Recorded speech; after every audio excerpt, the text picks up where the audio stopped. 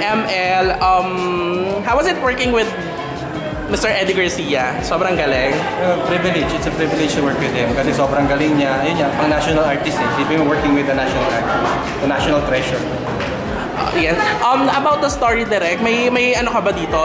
I know you did research, pero paano muna pull off yung mga ganong eksena sa torture scenes?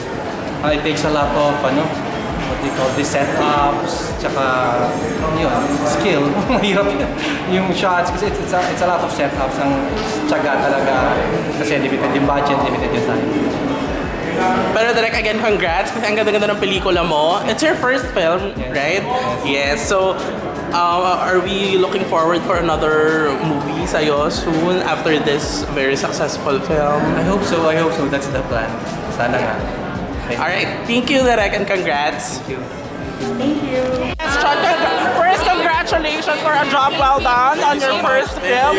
How was it working with Mr. Eddie Garcia? That guy's a legend, and it was amazing working with him, and I have so much to take from this experience. Kamusta ang experience working this film? It was so much fun, and I'm glad that I made new friends, and I got to bond with the cast, and I got to be part of something that's really impactful and is part of Filipino history. Alright, invite everyone to please watch ML. Please watch ML from August 3 to 12 at CCP and select Ayala Malls. We hope you guys enjoy it. Thank you so much for supporting us. Thank you. Congratulations, ang galing-galing mo sa torture scenes. So, kamusta? Paano ka nag-prepare for that role?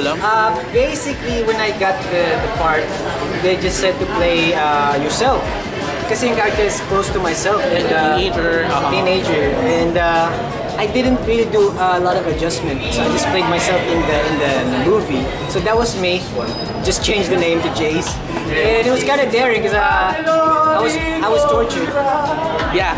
And eto na lang, kamusta ka katrabaho sa Mr. Eddie Garcia, an icon, an actor? Definitely. What I always say, he's a living legend. It's an honor to be a part of his film. And he's also like a part director kasi he always makes sure we're safe. Like he always like, is this okay? Is this a good angle? Is this how I punch him? Yeah, it's an honor to be in the same era as the living legend as Tito Eddie Garcia. So very privileged to be in it. Alright, again, thank you and congratulations.